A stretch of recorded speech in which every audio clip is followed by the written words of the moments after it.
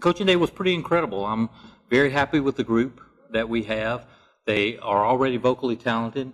Some of those are great songwriters.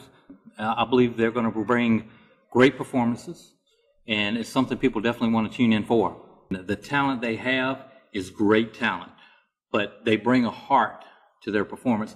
They're not just here for themselves. Everyone that I talk to, and I talk to them about their performance, they know they're not getting up there just to show off their vocal or to show off their songwriting or the way they perform. Each one of them has a purpose to come in here knowing that the people in the audience have come through the COVID situation. They've come through the unrest in the country.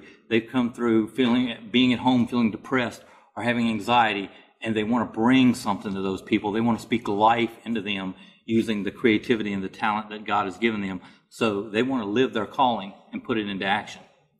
And so people should watch this competition because they're going to be able to see that, and they're going to be touched. The competition is November 7th. It's a Saturday, I believe the first Saturday in November. And so make sure you tune in. It will be streamed all over.